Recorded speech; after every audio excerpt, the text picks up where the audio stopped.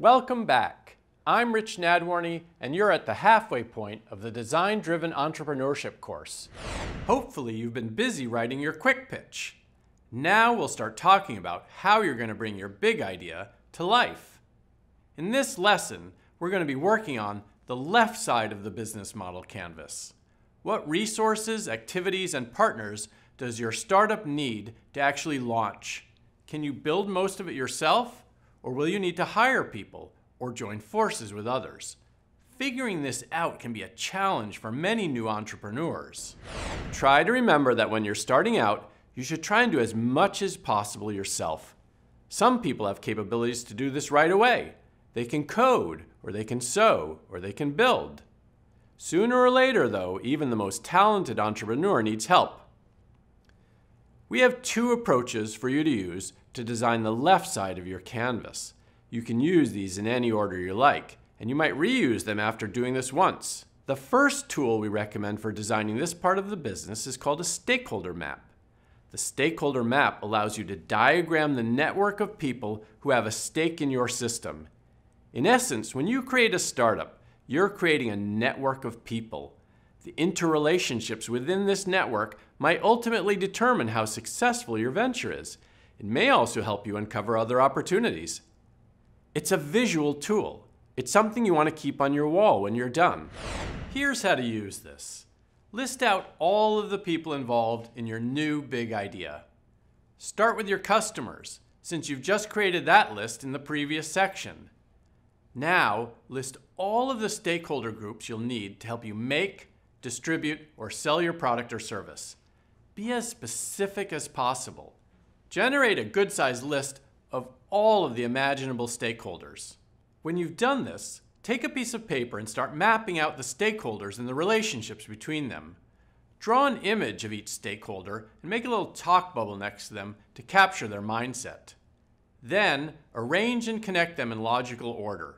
For example, typically, you'll draw a great distance between the people building your product and your end customer. But if you're creating a product that is very customizable and unique each time you produce it, there might be a tighter relationship between them. The stakeholders provide you with a list of key partners. Now you want to connect your people by putting lines between them and describe the resources required and activities that need to happen in your venture. For example, the line from a marketing person to a salesperson may have an arrow with the words website and photos to show that the marketing person needs to create these tools for the salespeople to use. Lines can connect people within a group like sales to outside groups like strategic partners. For example, the line from your tech department to a customer segment may say tech support. Try to get as much description in the lines as possible. The lines show your key activities on your business model canvas. If the stakeholders are internal, they are your key resources on the canvas.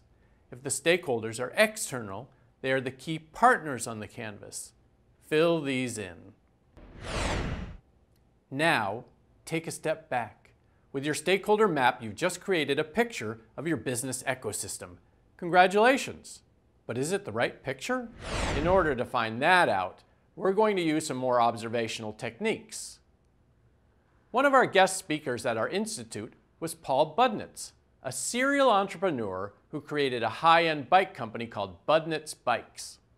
Paul decided he wanted to create a high-end bike, but he didn't know how. So he spent a lot of time at bike shops watching how they worked, and as he put it, asking a lot of stupid questions. Those questions allowed him to figure out a new way to build a completely unique high-end bicycle. That's your next task. Use your network to ask questions and observe. Here are some ways to do that. Is there some company doing something similar? Find them and watch them or ask questions. Are there other entrepreneurs you can find who have launched businesses in a similar category? Talk to them and ask how they produced and launched their product. Go online and find as much information as you can about your key partners. Use social media channels to connect with both category leaders and entrepreneurs. What you're doing is validating your stakeholder map and the activities and resources you need. In the human-centered design process, you're making assumptions and revising your ideas. When you go out and talk to people about your partners, activities, and resource suppliers, you're actually performing a test. That test will help make your startup better. When you're done, take what you found and fill in the left side of your business model canvas. Hopefully you'll discover something you hadn't thought of, or even think of new helpful relationships. See you soon! Go to yali.state.gov for more information and resources related to this course.